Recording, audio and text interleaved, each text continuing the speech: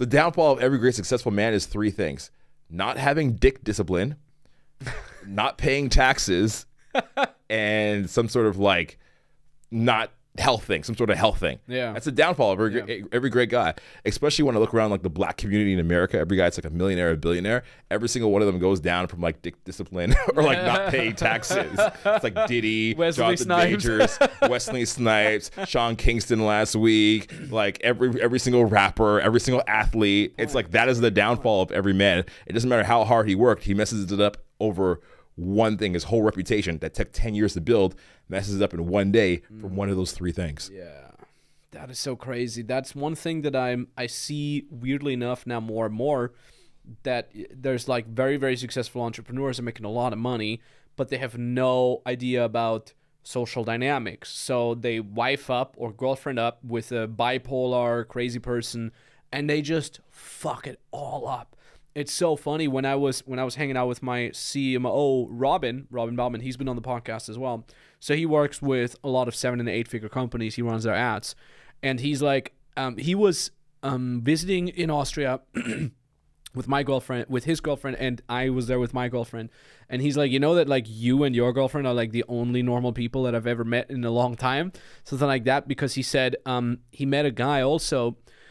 I don't think he worked with him, but he met him, and he's like, this guy is super duper smart, and he's crushing it. He's making all this money, and his girlfriend is like the most toxic person ever, and she's just like literally actively sabotaging him. She's trying to talk down on him. She's trying to belittle him. Now, imagine what kind of energy this guy has to come up with on a daily basis just to operate an 8-figure business, and imagine what he could be doing if his woman, his life partner, would be non-toxic, supportive, like really great, and just not a bipolar crazy person.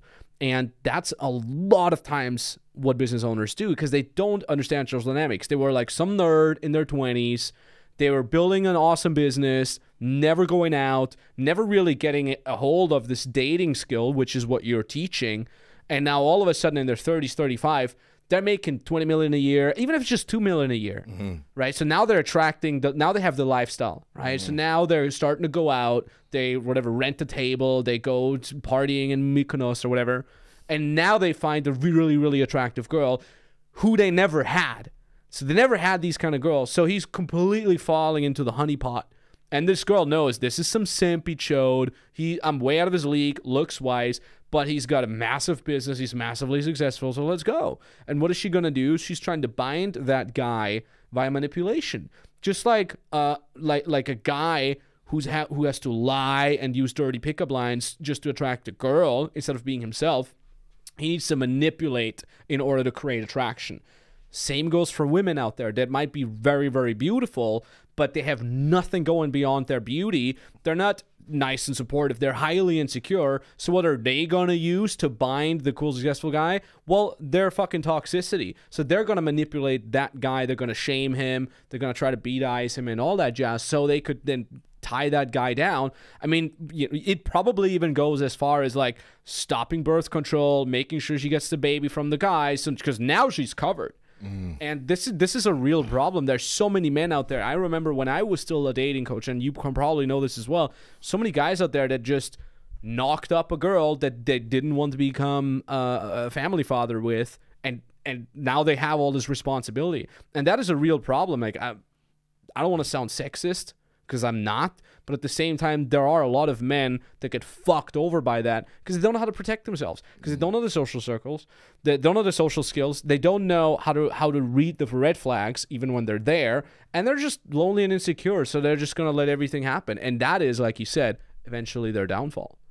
Yo, let's go deep. Should we go deep for a second? Yeah, let's go deep. Please, let's do it. To your editor, clip this. To anybody who's watching this as one of Max's 7-figure clients, hit me up. I'll put you on game. Yeah, 100%. Right. This is Check him, what DM him. Let's do it. DM me. This is what it is. All right.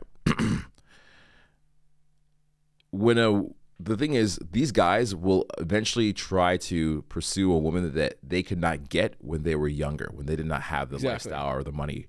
The problem is, it attracts a woman that is interested in the opportunity. We'd agree with that, right? Mm-hmm. Well, a woman that's interested in the opportunity, let's think about that. She's probably maybe had a BBL. She's probably had a tummy tuck. She's probably had some Wait, hold on. augmentations. What's a BBL? A Brazilian butt lift. Okay. Yeah.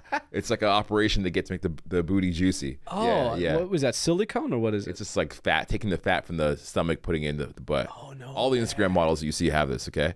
All of them I have thought it. they're just fit. God damn it. No. I thought you're just disciplined doing squats. You've been fooled. You've been marketed to, Shazammed, scammed. So they have these like BBLs. They have like the tummies that are like redone. They have like the boobs that are augmented. They maybe got some Botox, right? So let's say perhaps a woman puts in like, $5K to get a BBL. That's Brazilian butt lift. Maybe $5,000 to like get her tummy done. Maybe $10K at least for her boobs.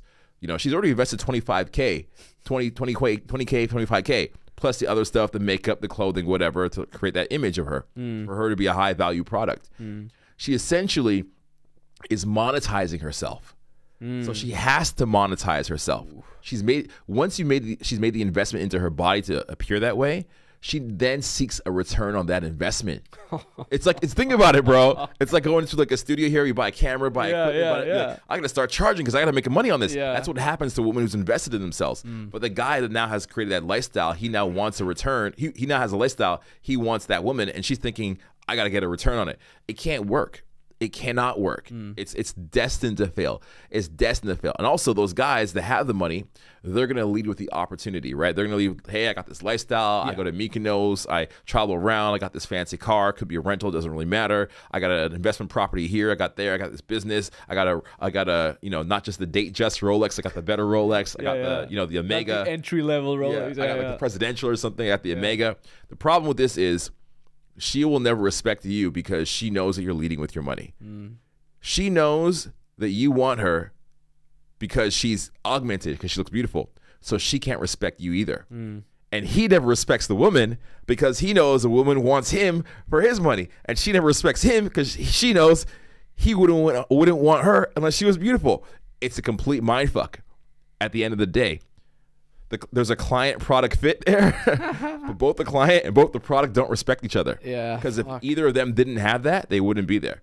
That's the actual truth of it. So it's like an unsolvable equation. Actually, what happens to these really successful guys? They choose the wrong woman, they choose the wrong person, and they don't realize that. And the person they chose is they need to get a monetary return on the investment they made. Like if I asked you right now, like, hey Max, take these 2 glasses that are filled with water and just like surgically implant them into your chest.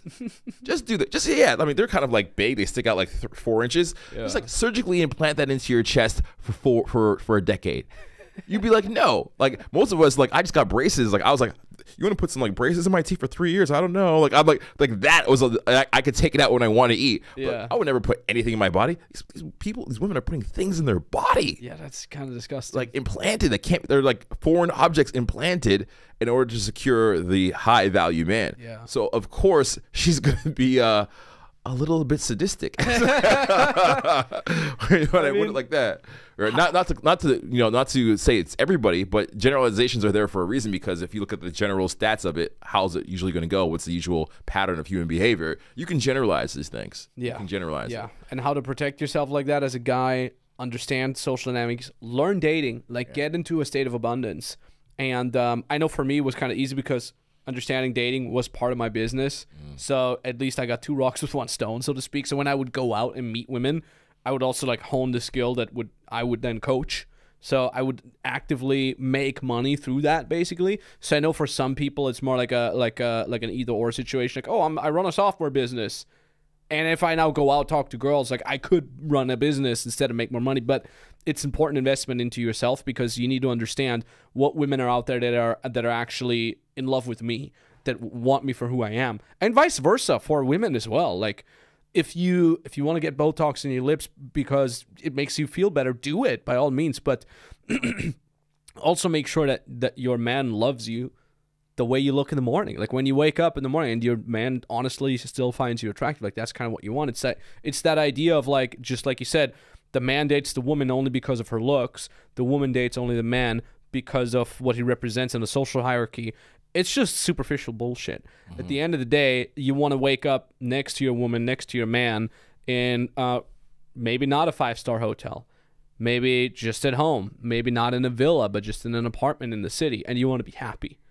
And if you can't do that, then don't fucking get a relationship with that person. I'm not even saying you shouldn't meet these people. Like, hell, if you want to be in a superficial relationship for a weekend or a week or a trip or a month, fine, do it, but then don't commit long term, because it's not going to work. It's only going to go down.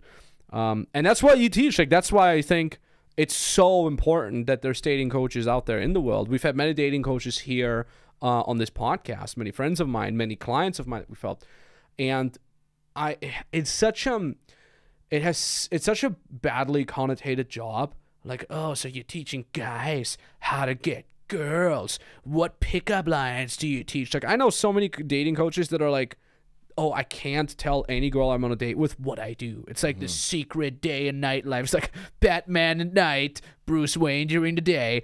But in reality, it's like, without you guys, the world would be much, much, much, much worse. It's so important to learn this as a guy, more important than ever, and it becomes more important. And, you know, there's a lot of guys who are like, oh, just don't pursue women at all. Just go monk mode. I think that serves a purpose. But I don't think monk, you can jump into that. I think monk mode and this like red pill stuff, it's great for a period of time in your life. But to say that you're not going to interact with women is you shutting off a whole part of your life, shutting off a whole part of your DNA, your legacy if you want to have children. It's shutting off a whole natural purpose for you. It's like I'm scared of it, so I'm just not going to take action. And I think that's kind of like a loser mentality to be like, it scares me, I'm just not going to do it. Checking out of the game. Yeah. I don't think checking out of any game is winning. That's pretty exactly. much leaving the game. Yeah. You know what I mean? It's like rage quitting. Yes. It's like you're playing an online video game. I play a lot of Gran Turismo now. Love that game to death. I bought a little racing simulator. Saw the movie? Oh yeah, I love the movie. And it's based on true story too, which is really, really sick. So I bought the racing simulator thing, like the chair, the pedals. I got the upgraded pedals, the something, I can't remember the name. I got the steering wheel with the gear shifters on the steering wheel. And I've just been grinding. It's so epic. And I'm like, in the beginning, I just ate shit. Just became dead last every single time. And now I got P2, P4, P10. Like, I'm like legit getting better. There's a learning curve there, and it's exactly the same there. Like, sometimes you're in the first corner, you're like in fourth or fifth, you're battling with the guys around you, and somebody hits your tail end and just pushes you off the track. And now all the other cars go by you, and you're last. You were fighting for third or fourth, and within a split second, you're last. And then not going to the menu and quitting, being like, fuck this, I'm not going to drive the rest of the race out of last. That costs discipline to not just quit and give up, but say, you know what, fuck it. I might be last, but I'm still going to finish the race. I'm going to use it to get better. And that's metaphorically speaking exactly the same. Like most guys, like you're going to suck at this as a guy. Unless you're blessed with naturally good genetics or naturally very outgoing personality, like I see some guys. But ultimately, if you're an average guy like me or like you, you're probably going to suck at the beginning. So you're basically the equivalent of just having been pushed off the road, and you're now in dead last. Keep going. Sometimes you're going to end up last too, but sometimes there's like fighting in front of you. Some of the other cars go off the track, and you end up still top 10. Sometimes you can even fucking win.